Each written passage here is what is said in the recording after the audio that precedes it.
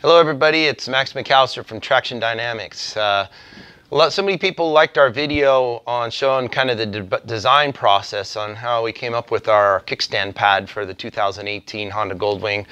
I thought I would carry it on and walk you through the manufacturing process so you can kind of see what that looks like.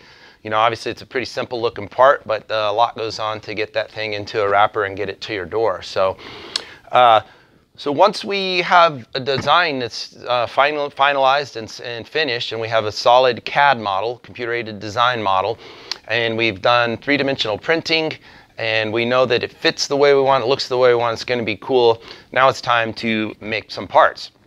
There's a next guy in between that is our CAM programmer, computer-aided machining, and that's he takes the CAD model and converts it into a language that our machinery can understand and writes a program that tells the machine what to go and where to do and how to do it.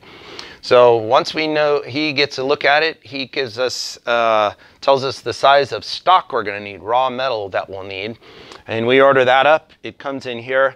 This is our computer-controlled stock saw, and this machine is fully automated. It's kind of it's a complex version of a good old-fashioned bandsaw that you might just cut one piece of metal off for use at home with.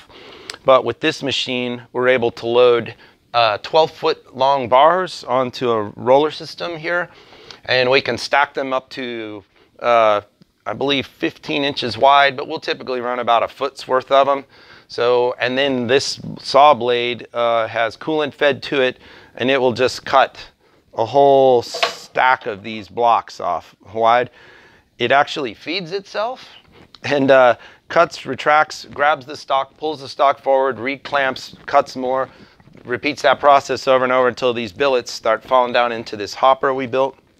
And once it's all done, it'll stop itself, so it's all automatic. This saves tons and tons of time that we used to have a guy have to run this thing by hand. It was very labor intensive. So that saw will cut the parts the blanks really nicely to within 5/1000ths of an inch. So just a hair thicker than the thickness of a sheet of notebook paper, which is about 4/1000ths. So once we get these cut up into this, our goal is to get one of these out of the inside of it. So come on in the machine shop and we'll have a look here and I'll show you how that happens. Come on.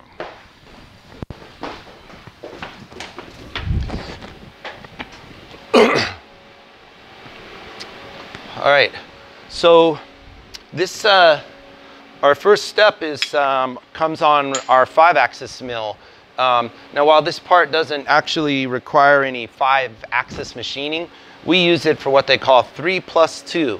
So typical 3-axis machining involves a mill, just like a Bridgeport. You know, you might have seen a traditional tradesman use, which moves a part left and right, forward and backwards, and the tool can move up and down. Those are the 3 axes on a 3-axis mill.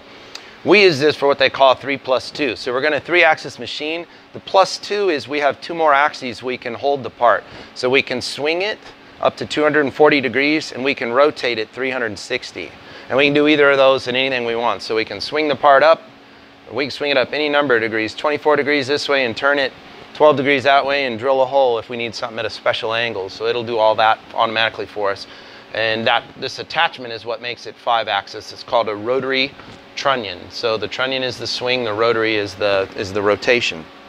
So we use special vices on these machines. So just this one vise right here is $2,500.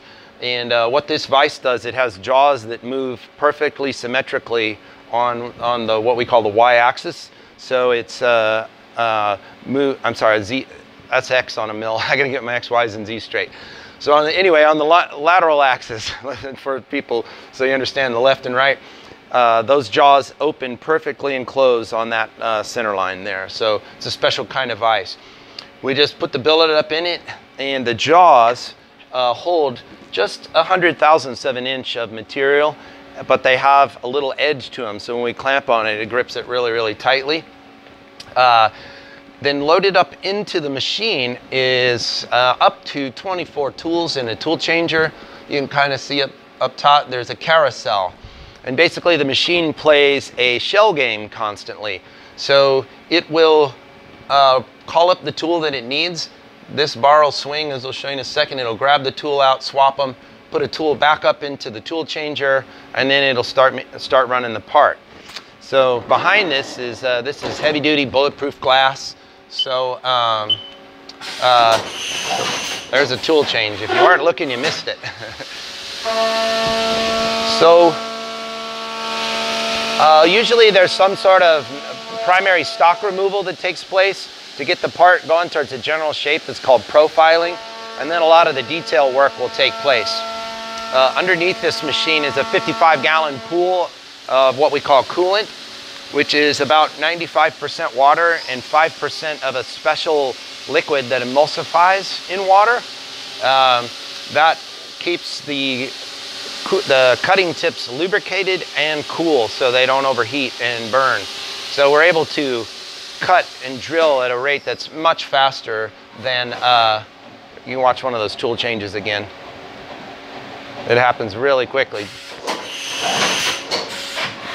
Haas machines are made in America, and they have one of the fastest tool changes in the industry, so it's pretty slick how it does that. So various tools are called up to do all of the jobs. So what we're going to do with the advantage of using the 3+2 machining on a mill like this is we're able to produce basically everything you see here.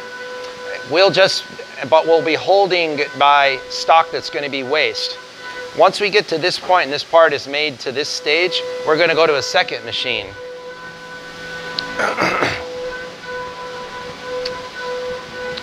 So this is a 3-axis mill, and it's just a babyer version of our big mill over there. And so we get a finished part that looks like this off of the big mill. All right.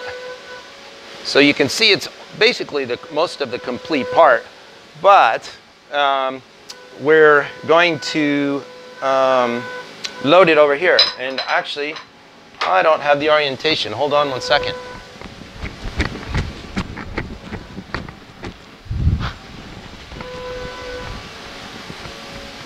All right, I'm back. We got a 50-50 shot at this. You want to see a 50-50 shot?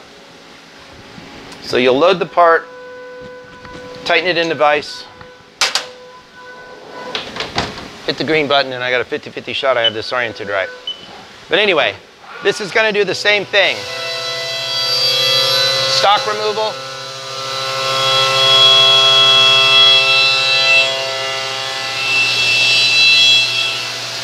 Lots of chips flying. These machines also have their own chip conveyor system. So they collect their own waste, recycle it, bring it up, recycle it, and dump it in a bin for us. And then we take it out into giant containers and have a recycling company come collect it from us. Come on and take a look.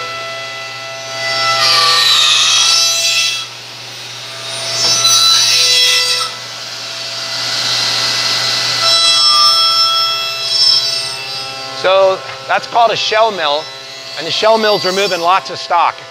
And it does kind of like cutting grass, except we cut it down in stages so that it's taking a safe amount of a cut at a time, not too thick, not too much for the tool load or the machine to bear.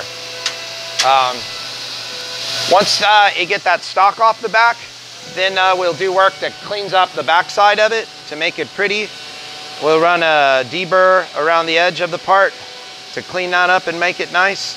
Also prevents it from, in this case, from as you swing it down and tip it on the ground, putting too big of dings in it that might end up as kind of like burrs hanging under it. I thought it'd be nicer if we did that over time. So you can kind of see the general shape is showing up now. And guess what? I got lucky. So my 50-50 chance. No pressure there. So right now it's doing that cool deburr pass. And actually I think we're done. So that was everything on the back side. The machine beeps, green light flashes. That tells whoever's running the machine that it's finished and it's time for you to come in and change a part. And